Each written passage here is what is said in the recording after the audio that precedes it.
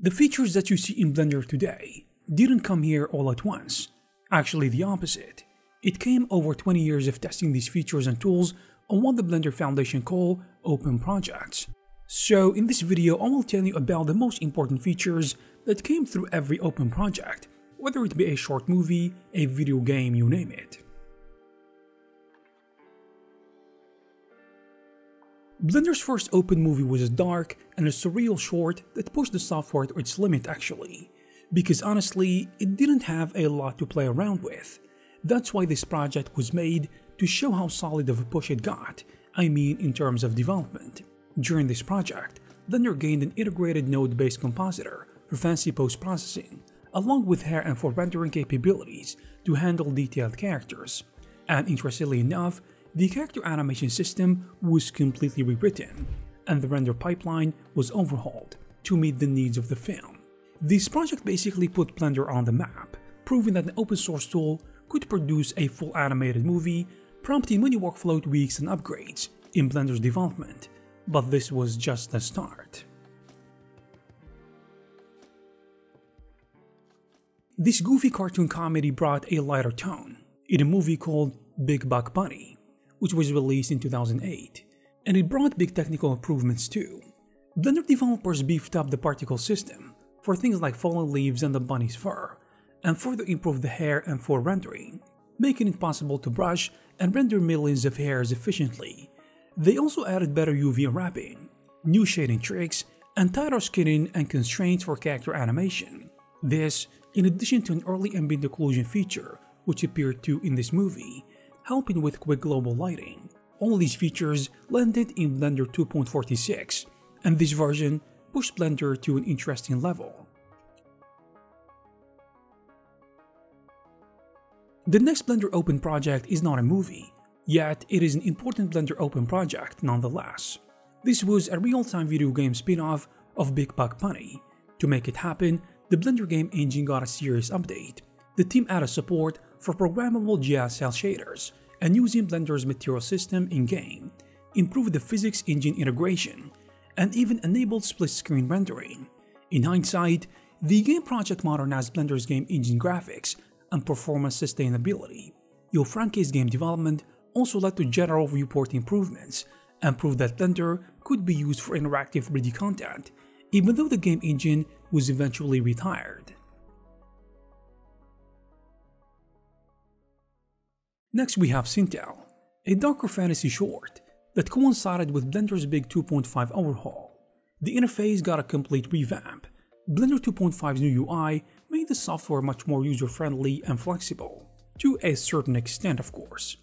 Under the hood, developers introduced a new animation system and improved basically everything. I mean particles and sculpting tools, shading and render pipeline enhancements for more realism, and even a brand new smoke simulation system for smoke and fire effects. Sintel's production drove many of these features and showed off a more polished and a modern Blender capable of more complex and emotional stories. Next is a sci-fi short called Tears of Steel, which was made in 2012. It was actually a live action and a CGI hybrid, so it focused on the VFX tools and live action side of things. With this open project, Blender gained an entire camera and motion tracking system via LMV integration to match 3D elements with the footage. The project also brought advanced rotoscoping and masking tools and a better green screen keying node setup in the compositor for integrating 3D robots into real scenes. On top of that, Blender's new Cycles render engine was used in the first time in an open movie, which allowed for realistic lighting and shading. The result was actually impressive, which was a complete open source pipeline for visual effects, camera tracking, compositing, and color grading, all tested and refined in this project, which proved that Blender was ready for some VFX work, at least for personal and small team usage. Cosmos Laundromat, also known as Project Gooseberry. This ambitious short actually supercharged Blender's development in many areas. First of all, it led to improved hair and fur simulation rendering, because Frank's the sheep fluffy wool was a huge challenge and got hair Blender tools beefed up. The team enhanced the 3D viewport with cool effects like viewport ambient occlusion and depth of field, making it easier to preview scenes in real time. There is also a big boost to painting and sculpting, adding features like cavity masks for texture painting, and even a first pass to an updated dependency graph for more reliable animation performance. They also integrated a new tag, which were OpenVDB for volumetrics, Alembic for caching, ptags for texturing, and Build 2 Pipelines tools called Flamenco Render Manager and a tracked production tracker to help with production management. As you can see, Cosmos Laundromat's production drove tons of bug fixes and under-the-hood improvements, making Blender more robust, in addition to being feature-rich for complex and long-form projects. The next one is a personal favorite for me, which was Agent 327, Operation Barbershop, which was released in 2017. This is actually a high-quality action comedy teaser, which was all about hitting feature film level visuals in addition to animation. The team utilized Blender's new Blender character rig and tested the new dependency graph to handle the complex character animation more smoothly. They took advantage of Pixar's open subdiv for faster subdivision surfaces on the detailed characters and introduced new interactive viewport widgets or gizmos to make animating and camera work easier. Around this time, Blender also got the Principal BSDF shader, making realistic materials much easier. This, in addition to filmic color management for better dynamic range, which were used to give Agent 327 a slick and cinematic look, as you can see. The short basically proved that Blender's render engine cycles with added denoising and shadow catchers could deliver a good rendered animation given the right talent. The next one, called Hero, is actually a unique open movie. Hero was created to showcase Blender's revamped Grease Pencil in 2.8, essentially 2D animation inside of 3D software. This demonstrated how artists could draw and animate in Blender, as if it were traditional hand-drawn animation software, but with the benefits of a 3D environment. The Grease Pencil toolset was vastly improved, supporting layers, effects, and integration with 3D cameras and lights. The short film Hero, with its sketchy charcoal aesthetic, was animated entirely with these 2D and 3D tools, showing off Blender's 2.8 capabilities to handle full-on 2D animation workflows within a 3D animation pipeline. It was basically a fun and stylish proof that Blender isn't just for 3D modeling anymore, and the first time I saw it, it was actually impressive. And the developers proved that you can do everything, from cartoon storyboarding, animation, and so on, all in one place. The next project, called Spring, is the post-child of Blender 2.8. You see, Spring was a beautiful nature-themed short that showed off all the new tools in Blender's toolbox. The production team worked with the early Blender 2.8 builds, which meant they were using the brand new EEVEE real-time render engine for rapid look development and previews.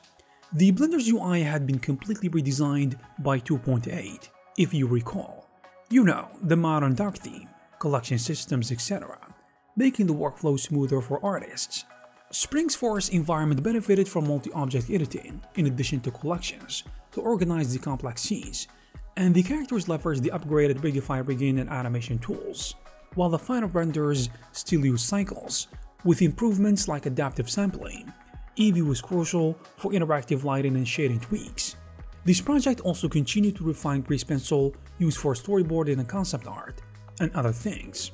And I would say Spring demonstrated the power of Blender's 2.8 huge upgrades, from real-time rendering to a polished UI in a production setting, which brought us a stunning cinematic short. On the other hand, Coffee Run, which was released in 2020, was a stylized short film that let Blender flex its speed and new simulation tools. By this time, we got Blender 2.83 LTS, which was in use, bringing features like the new Mental Flow Fluid and Smoke Simulator, and unified cloth and hair physics under the hood. Coffee Run's cartoony neon look was achieved largely with EEVEE, taking advantage of real-time bloom, depth of field, and motion blur to render an 80s-inspired city on the fly. This project also helped fine-tune Blender's performance. For example, The developers improved response speed and UI further, which was great for sketching out the action. And this short proved that Blender could handle quick turnaround animation and stylized visuals easily, making it great for indie creators who wanted rapid results without sacrificing quality. Next we have Sprite Fright, which is a horror comedy homage to the 80s creature features, and a testbed for the first generation of geometry nodes in Blender. You see, in early development, Blender developers specifically expanded the new geometry node system so the team could scatter mushrooms, rocks, and forest debris, and they did this procedurally across the environment, which is a task that would have been tedious by hand. This movie also utilized the Fresh Asset Browser and library override system to manage a large number of characters and props in a modern pipeline. The characters in this movie also took advantage of Blender's latest animation tools, and Cycles got to show off some upgrades like faster rendering and viewport denoising. All in all, Sprite Fright demonstrated Blender 3 push into procedural workflows, specifically geometry nodes, which is now a very important part of any procedural workflow in Blender. And there you have it, guys. If you like this video, please give it a thumbs up. Also, please subscribe to this channel to receive more videos like this. Thank you very much for watching, and I will see you in the next one.